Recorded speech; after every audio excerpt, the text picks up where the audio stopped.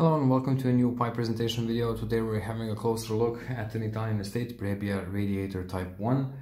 Rusticated bowl with smooth finish on rim, unfiltered pipe, finish peeled off slightly on metal part. Also there's a surface crack on the finish. I'm going to show it.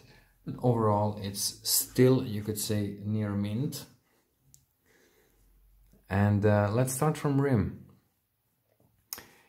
This pipe came without the original package. When they do, and we had them in the past, they come with two bowls total, so you can kind of switch between them. I had an interesting question on eBay. A gentleman asked if maybe Falcon bowls, or I had an idea about maybe Ronson pipes could fit this body. But I tried it, and they won't actually, because they're oval at the bottom and they won't fit. You can see the finish peeled off there.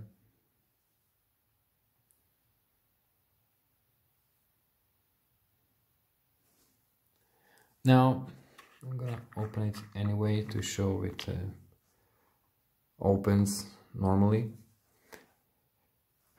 This little line that goes outside looks like metal cracked, but when you hold it and you spread the metal, I want to even show it like this, it doesn't move. So I'm guessing it's some sort of a surface crack. Not sure how exactly that occurred, but it's there. It's only an aesthetic thing because it doesn't split. It's not an entire bowl that was cracked, but it's still a visual defect. Anyway, it's a good quality, interesting looking pipe. Radiator Brebbias are well, kind of hard to find in mint condition. We had some unsmoked, they sold the first day. Very desirable for collecting.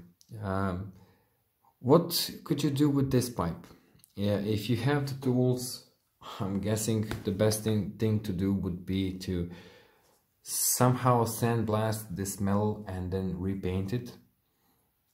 Because bowl and stem are in fantastic condition, I'm guessing that would do the whole thing, and because the stamping is like this, it wouldn't get damaged if you're really careful, and you would get a pipe in fantastic condition. That's why I still said it's near mint, because this is repairable. I don't have the tools for it to restore it, but it's fixable. Anyway, that's all for this short presentation. Thank you all for watching, and see you in the next one.